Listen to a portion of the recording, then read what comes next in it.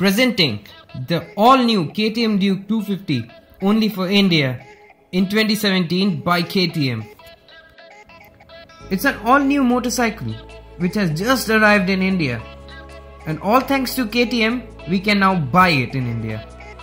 So let's find out what all are the changes in the bike as compared to the KTM Duke 200 or even the 390.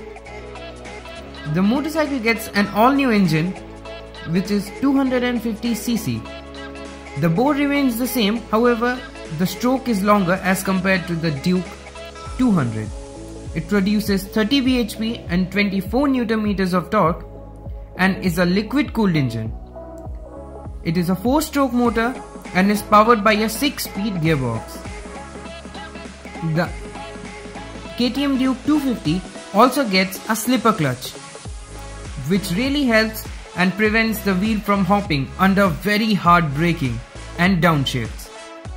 Coming to the brakes are from Bibrake. They are radially mounted and the front disc brake is of 300 mm, which is the leader in that class. And the rear is a 230 mm disc brake. The frame is now still a trellis frame, but it now is split. So the subframe, which is the rear part of the frame, is different and is bolted onto the main frame. What that does is gives more agility and makes the bike even lighter as compared to its predecessor, which was the Duke 200, and the frame is lighter than the Duke 200. The bike weighs in at 163 kilograms wet, which includes full 13.5 liters fuel and all the engine oil.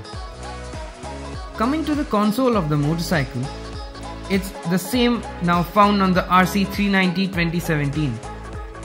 It gets a new canvas system and has host of features in it, including distance to empty, average kilometers per liter, and also the trip meters. If you compare it to the Duke 390 2017, however, it misses out on the amazing looking LCD display on the console, which has a Bluetooth system built in it and many more features. That thing is a full LCD color display, but this is a monochrome display which is of amber backlight. Coming to the tank of the motorcycle, it's a new all-metal 13.5 liter tank for this motorcycle now. Coming to the seat of this motorcycle, they are now all new and they have been redesigned so that the rider gets all the comfort which was previously lacking on the Duke 200 and the Duke 390. The foam is really good and the padding is really comfortable on this motorcycle now. They have logos on it and they look really good. Now coming to the tail unit of the motorcycle, they are made completely of LED, the backlight. They look really classy and cool at the same time.